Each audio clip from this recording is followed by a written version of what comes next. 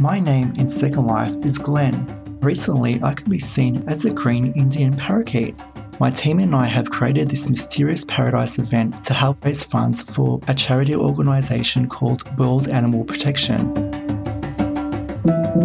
We currently have 24 display booths. This includes businesses and designer stores, which sell a whole different range of items.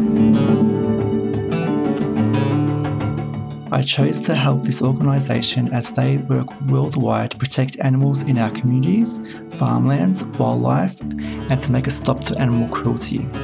I want you to know that I do not have any connection with World Animal Protection.